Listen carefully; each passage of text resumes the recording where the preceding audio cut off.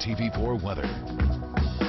Aloha Hawaii, welcome back. We're taking a live look out at the South Shore shorelines here with our KITV4 cams. Still some nice sets moving in, and there's more where that came from. 2 to 4 in town expected out there tomorrow. The country shores, though, taking the cake at 3 to 5 feet.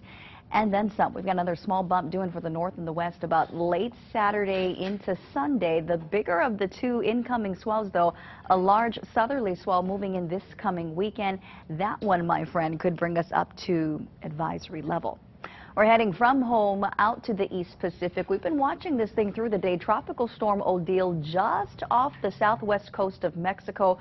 Winds tonight at 45 miles an hour, and there is another potential storm just to the west of it. We're looking at the next potential tropical storm. This could be Polo. Very likely we'll see some formation within the next 24 hours. Getting back to Odile, though, it is just offshore and already bringing some tropical storm force winds right around Manzanillo, Mexico. And look at this. We are anticipating hurricane status by Friday, maybe even a Category 2 over the weekend, continuing to push up towards the northwest.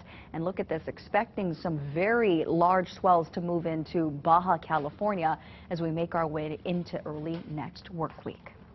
Heading back home, starting off with our island-by-island weather forecast. Excuse me, if you thought today was hot, well, tomorrow is going to be even warmer. The wind's lightening up. We're still going to hold on to those high temperatures. We showed you what we got up to earlier in the newscast. 92 was our hot spot in Kahului, 89 in Honolulu today. Tomorrow, Kapolei looking at the upper 80s.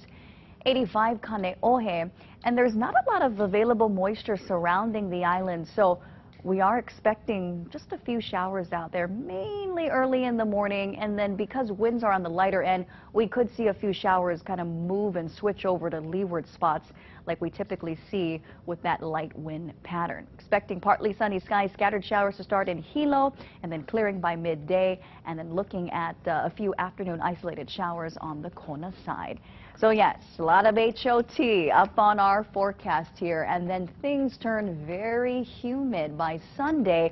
The winds will be light, and we're going to see some Kona winds move into the forecast as well. That's going to set us up for those late afternoon clouds and showers and some cool nights as those clouds clear.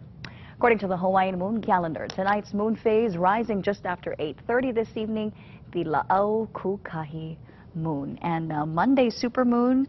Folks still sending in those local hotshots. Click on over to KITV.com. Some great slideshows up there tonight. Yeah, absolutely. Some beautiful pictures also if you just head out there and see it. Still big. Yeah, beautiful.